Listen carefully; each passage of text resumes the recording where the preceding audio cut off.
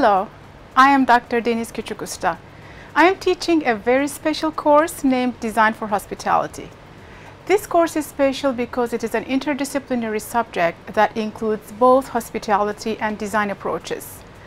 Design is a core aspect of hospitality services and products, and it has significant influence on hospitality experiences, which are created through a complex interplay of different design elements.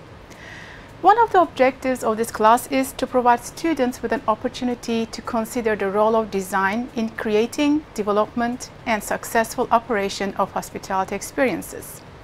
The subject will equip the students with the ability to think across disciplines and with a practical application of design thinking. Come join us.